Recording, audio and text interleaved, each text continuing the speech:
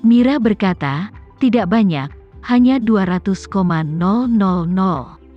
Oh Tuhan, Rika menghela nafas, ini lebih dari 60 juta.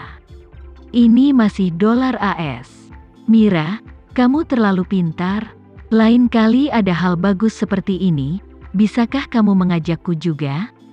Mira tersenyum kecil, baiklah jika ada waktu di masa depan bagi anakmu untuk membuka rekening dolar AS untukmu, saya akan membawamu untuk berdagang di saham AS. Ketika Rika mendengar ini, dia langsung setuju, itu bagus, terima kasih, Mira. Saya akan mendapatkannya segera setelah saya kembali ke Indonesia. Pada saat ini, seorang pria paruh baya berusia 30-an, mengenakan kacamata, mengenakan celemek, dan seorang pria berjalan keluar. Melihat Allena yang cantik, pupil matanya tiba-tiba menyusut, dan ekspresinya juga aneh. Setelah beberapa saat, dia dengan cepat menyesuaikan diri dan berkata sambil tersenyum, Bu, makanannya sudah siap, silakan datang ke ruang makan. Ketika Mira mendengar bahwa makanannya sudah siap, dia segera dengan hangat mengundang keluarga TAMA yang terdiri dari 3 orang untuk pergi ke ruang makan. Pada saat ini, di ruang makan, ada seorang pria berusia 60-an yang sibuk mengatur hidangan. Setelah perkenalan Mira, pria ini adalah suaminya, Rano Karno. Dan pemuda yang baru saja mengundang mereka makan malam adalah putra Mira bernama Alex.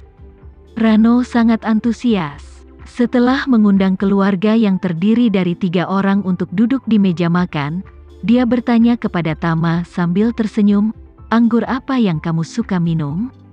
Aku punya anggur merah dan maotai di sini. TAMA berkata dengan sopan, maaf, Paman Rano, aku harus menyetir, jadi aku tidak akan minum. Rano tidak marah setelah mendengar ini, dan berkata sambil tersenyum, tidak apa-apa, jangan minum saat mengemudi. Setelah berbicara, dia melihat putranya Alex dan berkata, Alex, jika kamu tidak memiliki hal lain untuk dilakukan di malam hari, mari kita minum. Alex tersenyum dan mengangguk, kalau begitu minumlah. Mira buru-buru mendesak, kalian berdua kurangi minum. Ayah dan anak, keduanya setuju. Dan kemudian Alex mengeluarkan sebotol maotai, membukanya dengan tidak sabar, dan menuangkan segelas untuk dirinya dan ayahnya. Dapat dilihat bahwa ayah dan anak sama-sama kecanduan alkohol, jadi sejak saat itu, botol anggur dibuka dan aroma anggur tercium, keduanya tampak sedikit tidak terkendali. Namun, meskipun keduanya serakah akan anggur, tak satu pun dari mereka mengambil gelas anggur, tetapi hanya bisa melihat ke arah Mira.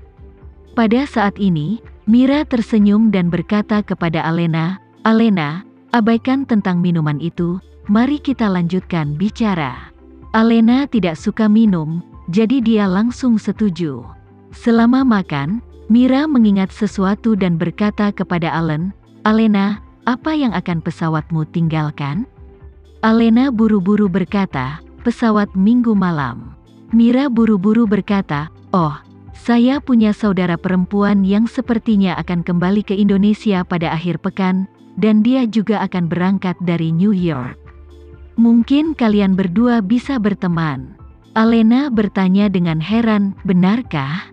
Senangnya punya teman baru, aku harus berada di udara selama lebih dari 10 jam, dan aku akan mengganggu siapapun sampai bosan.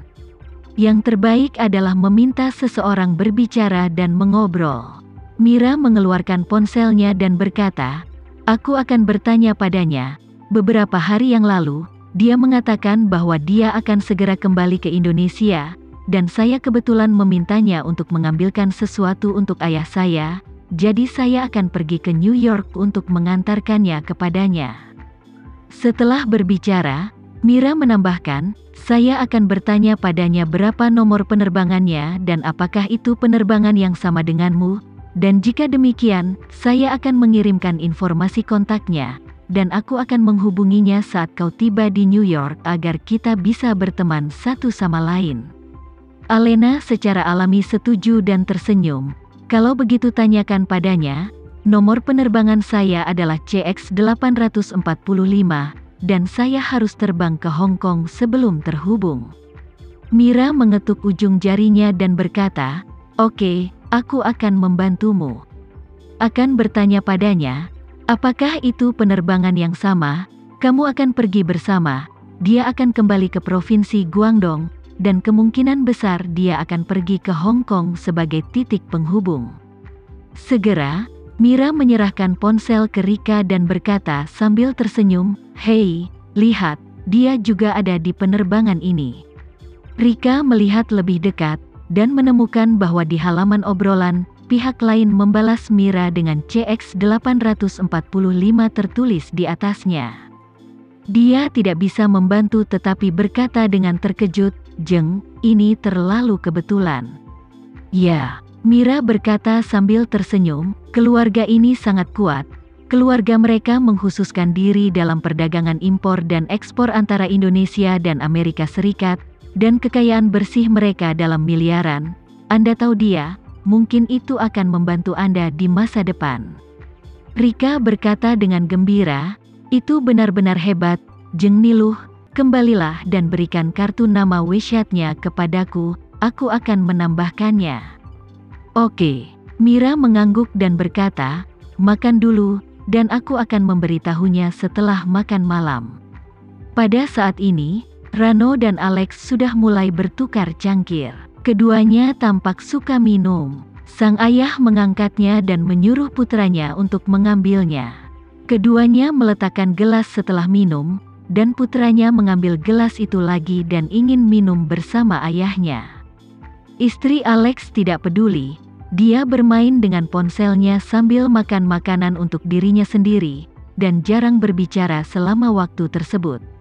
Namun, yang membuat Tama tidak nyaman adalah bahwa meskipun Alex telah minum, matanya selalu diam-diam mencari kesempatan untuk melirik istrinya ALLENA.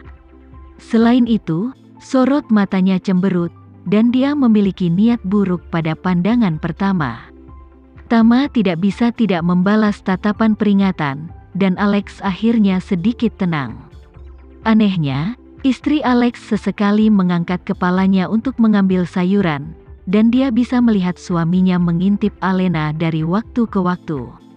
Namun, Tama tidak melihat halangan apapun darinya. Biasanya pada kesempatan seperti itu, bahkan jika istrinya tidak bisa marah dengan suaminya di depan umum, dia setidaknya akan memberinya kedipan untuk memperingatkannya, atau beri dia sedikit isyarat di bawah meja untuk menenangkannya. Tapi Irma ini sepertinya tidak peduli siapa yang dilihat Alex, seolah-olah semua ini tidak ada hubungannya dengan dia. Alhasil, suasana di meja makan menjadi sedikit aneh. Rika dan Mira mengobrol dengan antusias. Rano dan Alex sedang minum-minum, sementara Irma hanya fokus bermain dengan ponselnya, membuat Tama dan ALLENA saling berpandangan. Setelah akhirnya selesai makan, Rika dan Mira mengobrol sebentar, lalu dengan enggan bersiap untuk pergi. Sebelum berangkat, Rika tak lupa mengingatkan Mira, "Jeng Niluh, ingatlah untuk mengirim saya akun WeChat temanmu." Mira tersenyum, "Oke. Aku akan mengirimnya padamu." Mira memperingatkan dan berkata, "Berkendara perlahan di jalan dan perhatikan keselamatan." Tama mengangguk dan berterima kasih padanya, lalu menyalakan mobil dan meninggalkan rumah Mira. Dalam perjalanan, Tama berkata kepada Rika, "Bu, mengapa saya merasa bahwa keluarga Bibi Mira aneh?" "Aneh bagaimana maksudmu?" Rika berkata, "Ibu tidak berpikir itu aneh." Namun, ALLENA di samping tidak bisa tidak mengatakan, "Bu, menurutku itu aneh, tapi aku tidak bisa memberitahumu apa yang aneh. Kamu harus menjauh dari keluarga mereka di masa depan." Rika berkata, "Hei, ibu akan kembali ke Indonesia sekarang.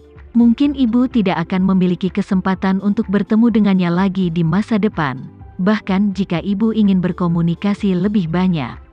ALLENA mengingat sesuatu, dan kemudian memperingatkan, setelah ibu kembali ke Indonesia, bahkan jika dia ingin membawa ibu untuk berinvestasi di saham.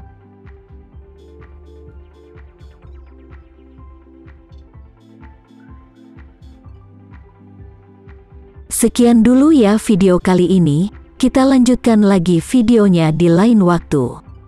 Oh iya, bagaimana menurut kalian? Semoga bisa sedikit menghibur kalian semua. Untuk teman-teman yang baru nonton, jangan lupa subscribe ya, hehehe. Dan kalau teman-teman ada yang ingin gabung langganan, bisa langsung gabung saja untuk dapat fitur yang menarik dan sedikit membantu Mimin. Terima kasih banyak sudah menonton, sampai jumpa lagi, bye.